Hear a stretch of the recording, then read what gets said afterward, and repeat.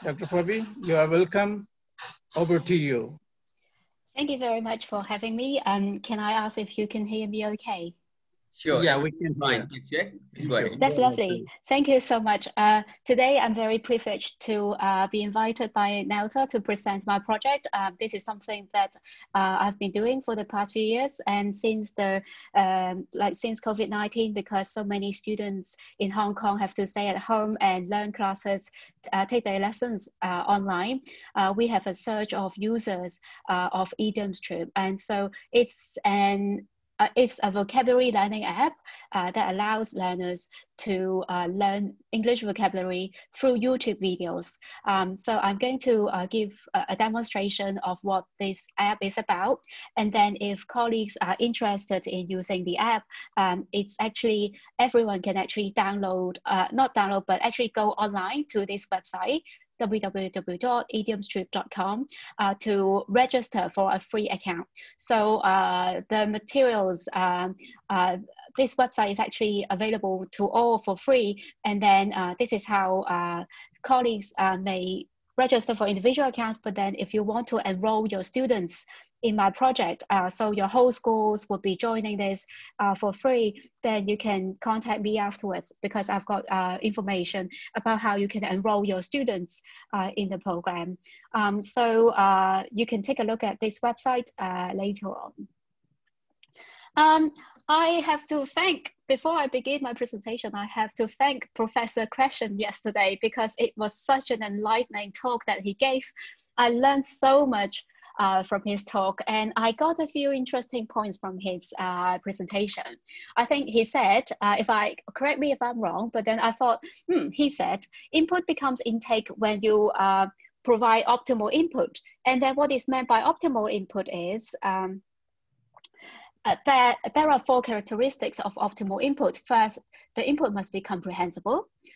2, there must be lots of input to choose from, many materials for people to choose from.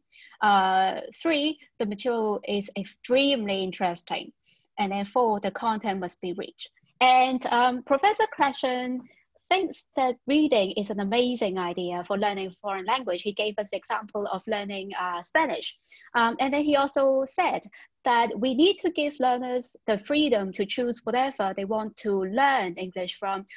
Learners must be able to choose any books that they want to read. And then when learners enjoy what they are reading, whatever they are reading, the affective filter is low, and then we will have great learning outcomes.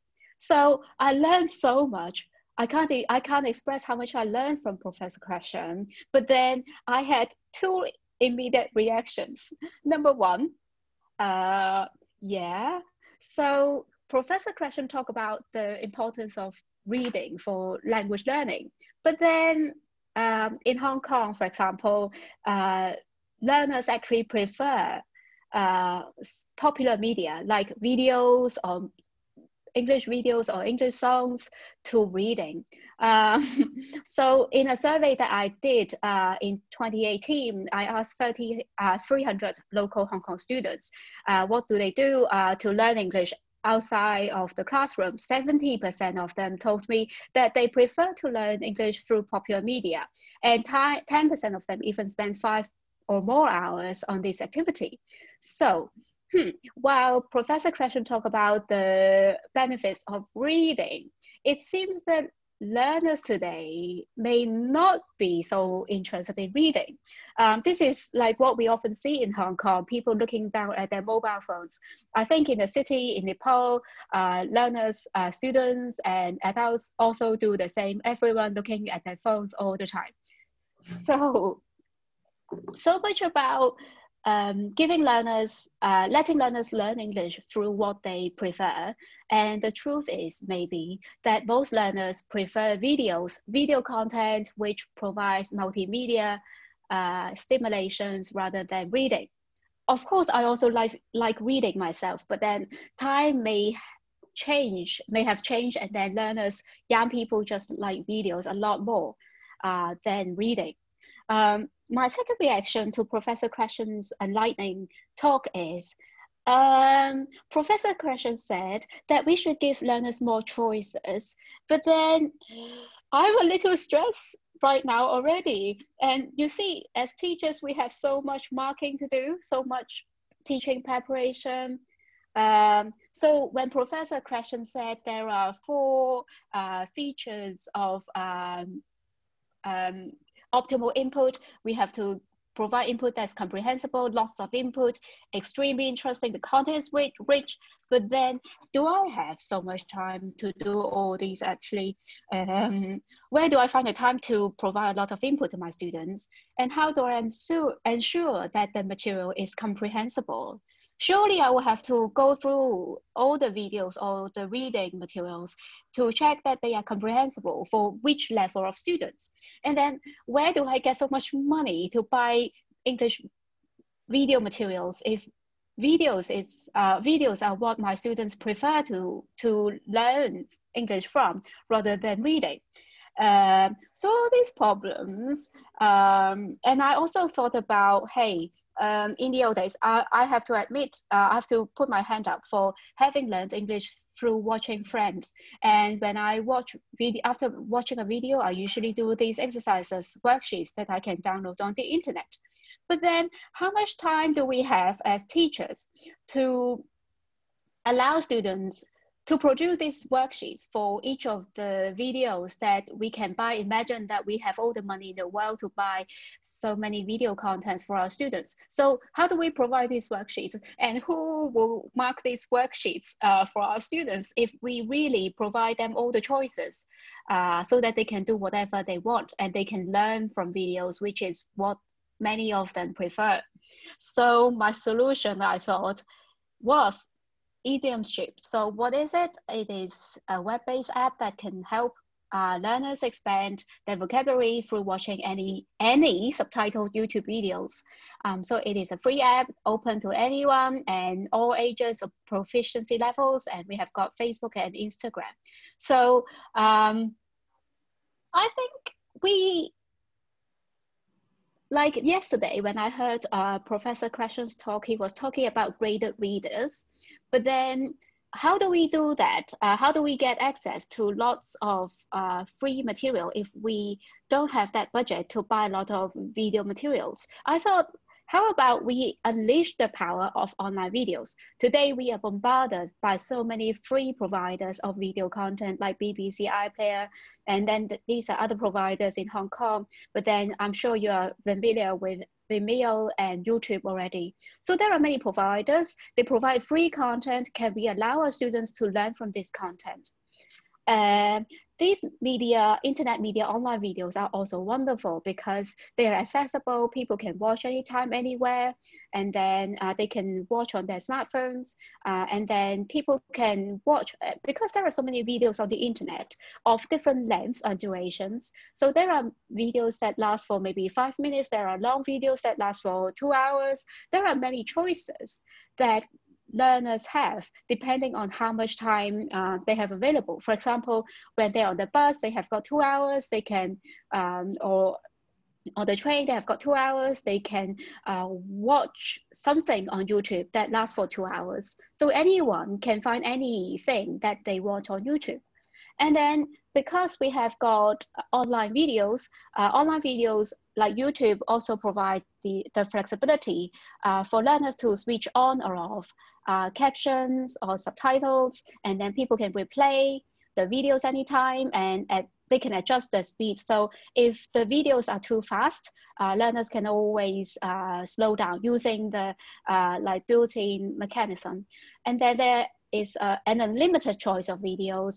And according to some research, 300 hours of videos are uploaded to YouTube every minute. So it's amazing, isn't it? So what does Idiom Strip actually do? Idiom Strip is the app, vocabulary building app. And so it was developed as part of a research project that uses big data approach to examine vocabulary acquisition. Originally, like why is the app called Idiom Strip? That is because initially the project focuses on the learning of idiomatic expressions. But then as we continue the development. The app now covers the teaching of English words as well. So again, people can create, users, students, teachers can create their accounts for free by clicking this button that says like register for a new account, and then they can sign in. We don't record much information from users. We just need their emails. How do they want to call themselves? And then they create any password that they like. So actually, I need to explain what is meant by idiomatic expressions. So idiomatic expressions are contain many things. It could be idioms, it could be speech formulae like good morning, good afternoon, how do you do, conversational routines like I need to come clean, and then proverbs, too much coke spoils the broth, and so on. So there are many expressions like this that are the result of habitual usage of native speakers of English. There are some more examples for you here. So explaining cats and dogs is what we consider idiomatic expression. Here comes the bus. Here comes is another expression. You're unbelievable. Meaning the opposite, maybe, or like literally. Let's hear it for X.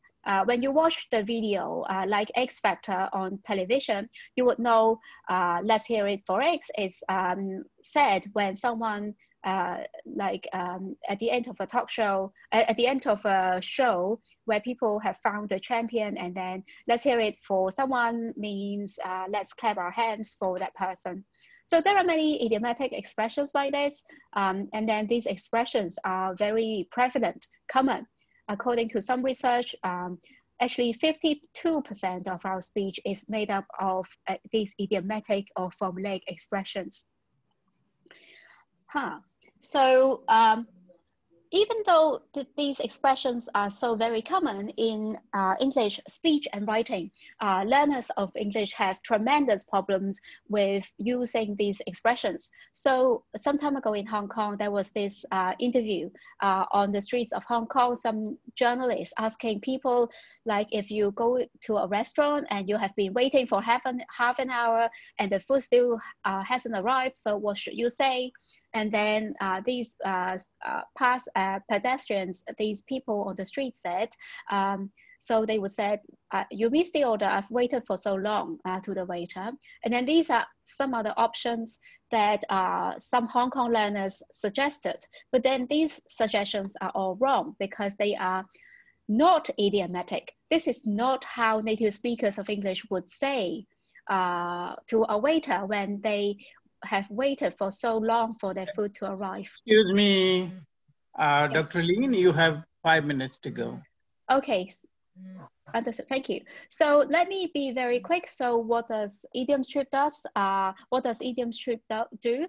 So what it does is learners can choose any video they want, and then they can view the glossary that my system generates automatically. And then there are some like people can click the definitions, click to see definitions and examples of these words and phrases, expressions, and then they can watch the video and complete some multiple choice questions, and then there is automatic marking. So there are some special features. It's self-directed language learning. The whole process is completely automated. And then there is a large database. The database can teach and identify and teach 50,000 idiomatic expressions in English. And then there are games, there is a teacher interface, and it's completely free. It can be used in a classroom or at home, and then people can find videos, look up items, and learners can earn badges. Their names can show up on the leaderboards if they perform very well. And then there are flashcards for revision. So for learners, people can watch whatever they like. They can learn in a relaxing environment, no judgment, just rewatch if they get the item wrong. And then there is auto scoring. And then everyone has complete control over what they want to learn. They can play back the videos for as many times as they want, and then they can alter the playback speed. And everyone can fit everyone's, the software can fit everyone's schedule. And then for teachers, teachers can use the app for enriching their classroom teaching. And then teachers can also monitor their students' performance and recommend videos to students, and they can assign they can give idiom strip. Like this is what Hong Kong teachers are currently doing. Many schools approached me in the past few months asking to have their students enrolled in the program. So teachers require their students to use idiom strip every day. So we have got our Facebook. Let me just use a few minutes, like 2-3 minutes, to give a quick walkthrough of my interface. So this is idiom strip, and then once you have created the account, you can log in. So I'm logging in as a teacher. So obviously a teacher's view will be different from the student's view. So now let me show you what can the students see by turning on the student mode. So when students log in to idiom strip, this is what they see. They see a new flashcard, a new idiom being introduced every day. So everyone learns something new every day. So then they can search for, this is the idiom strip interface. People can search for any video they want on YouTube. So this software, this app is actually linked with YouTube. And so all the new videos can be searched using this search bar. And then learners can also look at the recommendations from their teachers and classmates and from my team of researchers. So for example, I want to watch a video about Tokyo. I can search for that, or I can actually choose any of the videos here. Like you can see, I wonder if you can see that there is the number 4 and there is the number 1 here. So my system automatically classify the difficulty level of each video. So here 4 means that this video in level 4 in terms of speed. So this video is very, very fast. And then in terms of vocabulary, this video is very easy. So it gets 1 chili. So let's say I go to any video I like, and then I just click. At the background, the system will scan for obscene language, inappropriate language, so you can be sure that your students would be watching non-violent, non-obscene videos. So this is a video about earthquakes. So again, we can see like 4 in terms of speed and 2 in terms of lexical difficulty. And then these are the items that learners can, like, for example, take into account. When learners don't know what is meant by take into account, they can click on this button, and then the system will take learners to the dictionary entry, so to see what is meant by take into account, and then they will see examples as well. And then learners can bookmark this item for later revision, and then they can watch this video. And then after watching this video, they can change the speed of this video using the buttons down here. And then after watching the video, because I haven't got a lot of time, I will just move on and not watch the video. Actually, when learners watch the video, they can play the subtitles or caption depending on their needs. And then they can do a few exercises. They are all auto marking exercises, so they can do fill in the blanks. So if learners have watched the video, they would know how to select the correct answer. But if the learners don't know how to select the correct answer, they can press hint. And then they will be taken to the right moment of the video where this line was said. So if we play this video, learners can re-listen to what this part is. So they can just look up their answer this way. So when they are done, they can press submit, and then there will be auto scoring. So you can see that there are other functions as well. They can try other exercises. There is the speaking exercise. There is the spelling exercise, which is the traditional hangman exercise. And then learners can also, I'm just quickly going through things. Sorry about this, if I could have 2 more minutes. So on the dashboard, students can see they are, like, for example, I'm currently level 2, but then I can accumulate more points. So I get points for every video I watch. And as I get more points, I get upgraded to the next level. And then I can see what badge I get. So all the students in the same class would have their name show up here. And then all the learners can join the world leaderboard, where they can see where they rank in terms of the world record. There is the flashcards for students to do revision, and then people have vocabulary diary where they have got bookmarked items, and then they can see all their track records, each item. I think you can watch, explore. I hope you colleagues, all the teachers. Lynn. Yes. Your presentation is very interesting, but yes, I would like to request you to conclude. Yes, I will conclude now. So today I haven't talked to you about the teacher's interface, but then I think you can look at my PowerPoint slides. And if you contact me, I will give you access to the teacher's interface where you can have all your classes, your students' performance like this. So you can, that's why colleagues in Hong Kong give their students idiom strip as their daily exercise during COVID-19. Actually, we have got 8,000 users currently. So actually, your students can also like our Facebook. We also post daily idiom of the day posts. And then we have got more new functions coming up. So please watch this space, join our program.